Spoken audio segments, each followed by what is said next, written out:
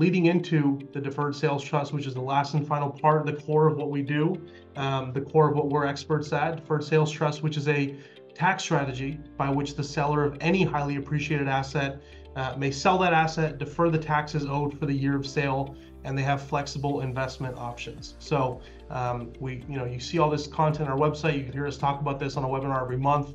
If you've spoken with us, you'll see us chanting this slogan every day. But it really is that clear. It really is that simple. A few in terms of, when people talk about limitations, in our opinion, and call us biased, but due to the unique advantage that we can serve any seller of any asset, we believe our strength is in our structure's flexibility with few restrictions, limitations. So in terms of any asset can be sold, and investment classes, as long as it's a viable investment, a seller can invest there. So that's a lot more flexibility and control. And of course, Greg dived deeper, but that's high level what we do. All right, thank you, Paul. So last on our list today is the Deferred Sales Trust. And again, this is the core of what's available to a given, seller of an appreciated asset that's looking to mitigate the tax associated with selling that appreciated asset, right? 1031 exchanges are also among the list. It's just, I think that's fairly commonly known, and we've done other webinars about 1031 exchanges and the pros and cons and the risk factors associated with 1031. So I just want to mention that it really is on the list, but we're just not covering it today because we have done that before. But just so you know, we can answer questions about 1031 exchanges that you may have as well. So that being said, there's not a lot out there, and Deferred Sales Trusts is one of these strategies that I tell a lot of people, it's not new, but it's new to a lot of people. It actually has a deeper track record than opportunity zones, for example, and similar track record in terms of time as a Delaware Statutory Trust. Been around like 27 years now, but because the Deferred Sales Trust is highly specialized and niche, there are not dozens or hundreds or thousands of other tax attorneys or other firms trying to replicate the Deferred Sales Trust strategy. The main reason around that is because, it takes years and years to get the IRS to sort of, turn their head and pay attention and then want to dive in and do deep level scrutiny.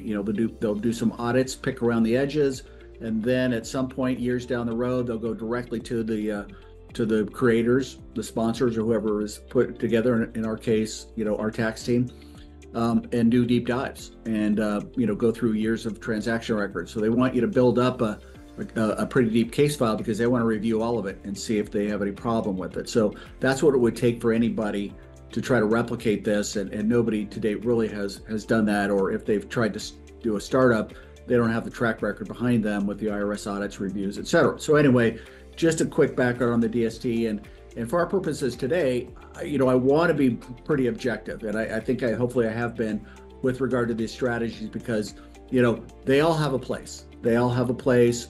For years, I have personally helped clients in each of these areas: Delaware's charitable trust planning and opportunity zones, and then for the last 6 years as a trustee for the Deferred Sales Trust, one of only 16 nationwide.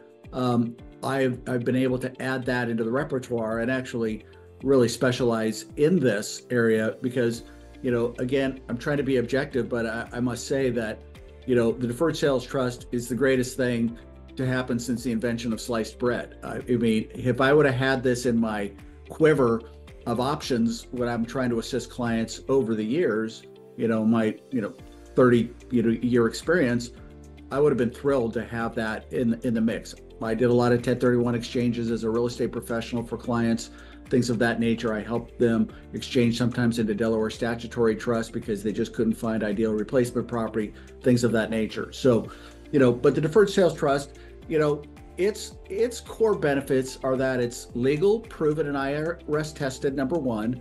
Number two, it allows sellers of any kind of appreciated assets, business, real estate, personal residence or investment property, land, any kind, cryptocurrency, collectibles like fine art, things of that nature. Pretty much anything that can appreciate in value that you want to sell, that would be subject to a tax consequence. The DST is an appropriate vehicle for all of it. Some of these others, as we've gone down the list, they're very narrow. Delaware's only real estate. Charitable Remainder Trust, you can sell various things, but you got limitations on what you can do after you sell it. Opportunity zones, you've got some core things that you can sell and put the money into opportunity zones. Primarily, it's real estate, businesses, and stocks. But the Deferred Sales Trust could be anything. I mean, we've had people selling jets that have gone up in value per private jets. We've had them sell businesses. We've had them sell cryptocurrency, a whole myriad of businesses, whole myriad of stuff.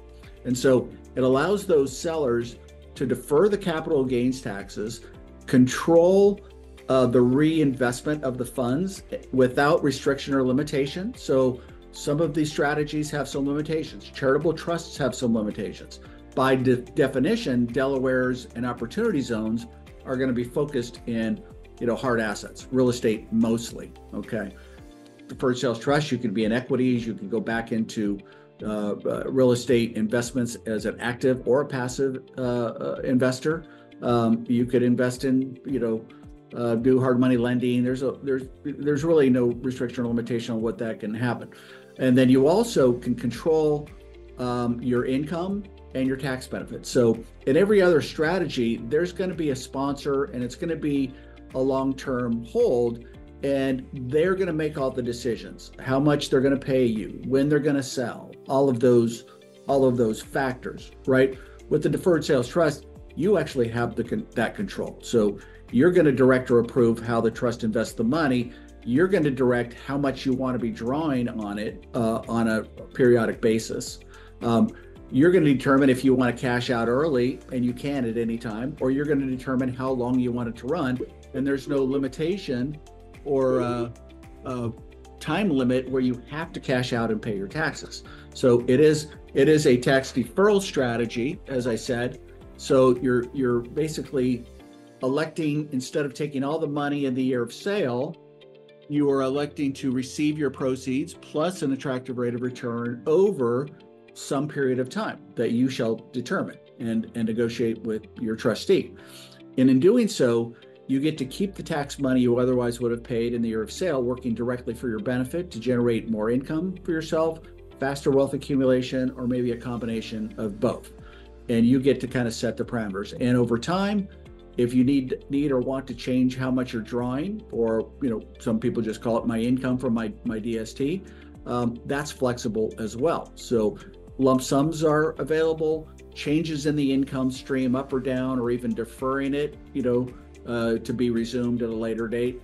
That's a lot of the flexibility that is inherent in the Deferred Sales Trust strategy. And obviously, those who've attended other webinars of ours, we've done some deep dives on various levels of the Deferred Sales Trust. So I didn't really intend today to get too deep into the mix, but I did want to mention and just piggyback on something Paul said earlier, which was a great point, is that sometimes clients are interested or more favorably inclined to go the Deferred Sales Trust route, but there may be a situation in their particular transaction where we have to combine the Deferred Sales Trust with, for example, a Delaware Statutory Trust in order to fully defer all of the capital gains. And that particular scenario is really a mortgage over basis on real estate that you're selling. Probably occurred because you did a cash out refi along the way, and then later on you're selling it, and now your mortgage is higher than what your original cost basis is, right? And then after depreciation write-offs. And so sometimes we can combine more than one structure to meet your goals and your needs. The Deferred Sales Trust also has the potential, with a kind of a companion strategy, we have the DST, the DST Plus, but if you've got a really large estate, or you're selling a very, large asset, could be 10 million or more, 20, 30 million, folks in that zip code, they've got an estate tax problem. So our planning can also include estate planning that moves a lot of these assets outside of your taxable estate for estate tax reasons, but still gives you the benefit of all the income for the rest of your life and the ability to pass it on to your designated children or heirs. at your choice. So that's a whole different webinar to talk about that in detail, which we will get to. But having said that, Paul, you wanna flip it to the other side, and maybe we can see if anybody's got any questions. So this is just a little compare and contrast matrix, if you will. So we want to list all of the strategies we've talked about today across the top, and then some of the benefits down the left. So, tax deferral. Do these strategies provide tax deferral? Yes, they do. Charitable Remainder Trust actually provides tax avoidance initially, and things are taxable as they move forward. But yeah, tax deferral is available on every one of these strategies. Are each of these strategies IRS scrutinized and approved? Yes, they are, every single one of them. What about flexible investment options? The only strategy that has flexible investment options is the Deferred Sales Trust. Now, granted, if you wanted to go into a Delaware or an opportunity zone, for example, typically you're going to be in real estate. You can pick the fund in the area and the location and the project you want to invest into. But after that, it's not like you're going to diversify into other asset classes, which, hopefully you have other investments that do that if you go that direction. Now, the Charitable Remainder Trust does have flexible investment options. So I think, we need to turn that red X into a green thing. But there are some limitations on the flexible investment options with the CRT. So I'm just noticing that now. So something that we'll modify, but know that that's the case. What about, can client modify distributions? Well, you cannot in the Delaware, the CRT, or the Opportunity Zone, because that's completely at the control of the sponsor, the group or the syndicated you've invested your money with. They will control all of those factors. They will try to give you an idea of what they expect. Things could change, but they'll give you an idea of what to expect, but they will control all of those factors. With the Deferred Sales Trust, you can modify, working with your trustee to modify the level of distributions you choose to receive, because there's no minimum or maximum. It could be, I want interest only related payments. I want a specific amount of money. I want, I want to be earning 6, 7, 8% in total, but I only want to draw the equivalent of 3 or 4%, whatever, so that I can experience income and growth at the same time in kind of a balanced approach. So that can work there. Is there indefinite tax deferral? No. I mean, on the Delaware, no. Ultimately, when they sell the project, you're going to get paid out. That's just how that works. Charitable Remainder Trust, you get tax avoidance at the sale of the asset. And after that, aside from the tax benefits we talked about, there's no more tax deferral amount because you avoided the taxes initially, but you'll pay taxes on, generally speaking, on all the earnings and all the income and stuff that you receive. At the end of the day, the charities get the money. They're a tax exempt organization, so they won't pay tax ultimately on the inheritance, even if there's capital gains built up inside of that. Opportunity zones, same kind of thing as the Delaware. When they finish the project and they can start selling it out, then you'll get paid out at that point in time. The DST, on the other hand, is completely up to you. You kind of control the length of time you want to keep this open, and it could theoretically pass through generations of your family as a legacy play if you wanted it to. So you have control. In the other strategies, somebody else has control. And then, the final rule comparison is, can each of these strategies be used with any type of asset sale? And the answer is no. I mean, Delaware Statutory Trusts, if you're trying to defer taxes, it means you're selling real estate and then using it as a 1031 play to go into that. Charitable Remainder Trusts, most assets you can utilize for a charitable remainder trust, provided that you create the trust first, you transfer ownership of the asset to the trust, then you put the sign in the ground, as we say, and sell it, and then operate forward as discussed. So CRTs do have flexibility for a lot of asset classes to be used, because the whole idea of the code is to give people incentive to donate to charities so that the government isn't responsible for taking care of everything in this world. We get some charitable organizations that probably do a better job, quite honestly, than the government in serving local and community needs that are not otherwise provided for elsewhere, right? Opportunity zones, again, you can defer. You can use an opportunity zone to defer various types of asset classes, again, primarily real estate, businesses, and stocks, but not necessarily everything under the sun. So you do have flexibility there, but not, if we use the term any, any means all. Deferred sales trust, pretty much anything that you have appreciated in value can be sold. Now, there may be some limitations and some criteria on some of these things. We talked about it in credited investor status for a Delaware and for an opportunity zone, right? No real specific limitation on charitable remainder trusts as far as the value or the amount of gains that you're trying to defer. There's no real minimums there. You just kind of have to look at the underlying, fundamentals and financials of what you want this to do for you and whether it's worth going through that process and kind of tying your hands a little bit if it makes it worthwhile. So it's really a personal choice there.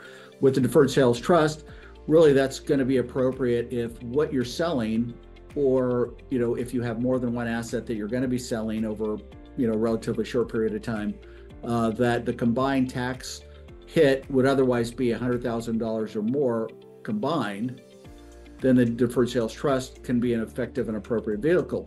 But if what you're selling, and it's the only thing you're selling, and the tax result is going to be, let's say, $50,000, at most, federal, state, and Obamacare tax, then the deferred sales trust might not be appropriate for you for that particular transaction. But maybe one of these others could be, right? So this is where you can kind of pivot and why it's important, I think, to compare and contrast. So, Paul, do we have any questions here? Yeah, we got a few great questions, Greg. I think you'll like this one. So we'll start with Roma. She said, opportunity zones include life insurance with cash benefits too? Life insurance with cash benefits. Roma, I'm not sure I understand the question. Typically, typically life insurance is not an asset that you'll necessarily sell, as the springboard into a tax deferral strategy, because as we know, cash value life insurance by design, that is a tax deferred entity, right? And then life insurance can't be the recipient of the sale of something that would be subject to taxation. In other words, I can't sell my building and roll it into a life insurance policy. That's what's called, we have 1031 exchanges for, exchange of like-kind real estate.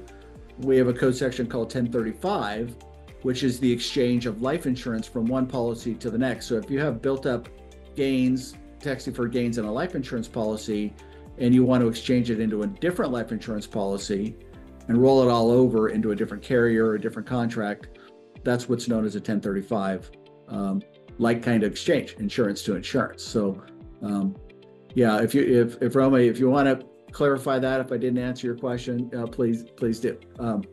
What else we got, Paul? We got Stephen. Great question, actually. Regarding opportunity zones, do the capital gain elimination after holding for 10 years only apply to the capital hard assets, or does it encompass goodwill as well? It would encompass goodwill as well, because goodwill is a term that's used in the sale process of your business, right? Allocating how much to goodwill, which is usually the lion's share, how much is fixed assets like plant and equipment or trucks or machinery, stuff like that. That really is more how the allocation within your sale structure works. But, since goodwill is deferrable, and it is subject to the capital gains, so your entire capital gains, including goodwill, is deferrable into the opportunity zone. And if you, although you will have to pay taxes, though, don't forget, by 2026, you're still going to have to pay taxes on the total capital gains, including goodwill, by the end of 2026. But then on the new investment that you go into, you hold it 10 years or more, then whatever that asset grows to will be free from capital gains taxes, 100% excluded. Hopefully that helps. Yeah.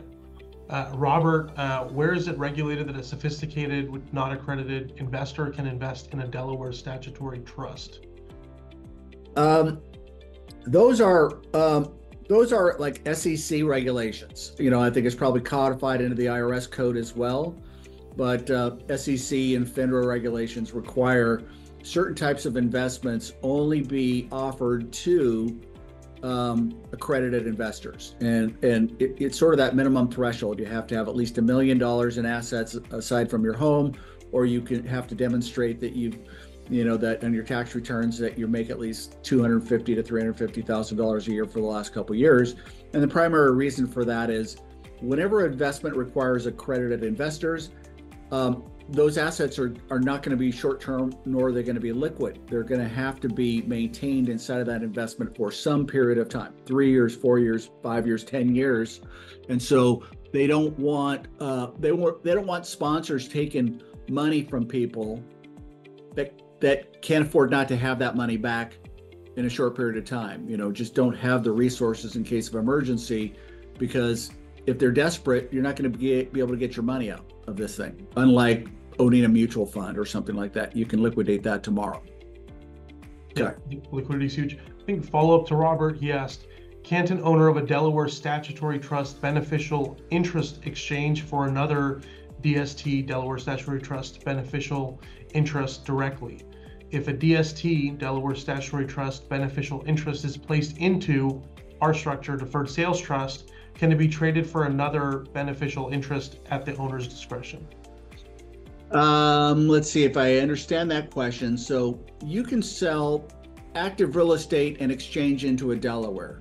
You can exchange from a Delaware into another Delaware.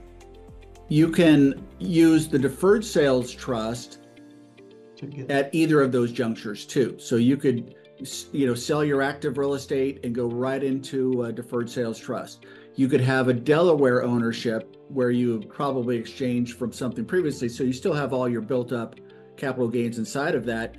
You could use the Deferred Sales Trust to get out of the Delaware when it's going to be sold and closed out, or you could have the option to do another 1031 exchange into another Delaware. So that's flexible. So Roma, appreciate that. For everyone who is here, we will be sending out a recording as well. So I know we've gone through a lot of information. Any follow-up questions, feel free to reach out to us, 714-881-1362.